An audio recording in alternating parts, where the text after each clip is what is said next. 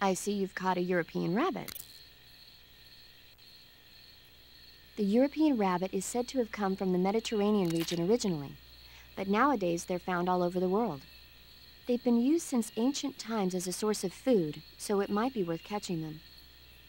Rabbits are known to eat their own excrement. They eat their own... That's right. It's called cecal feces. When the rabbit eats fiber, the fiber is fermented in the rabbit's appendix, or cecum, and turned into a nutritious substance full of vitamins. The rabbit excretes this substance and then eats it again to absorb the nutrients. That's a neat trick.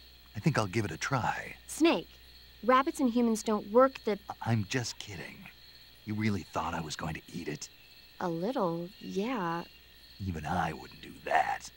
I guess not. But how did those seagull feces taste? What? I'm just kidding. Oh,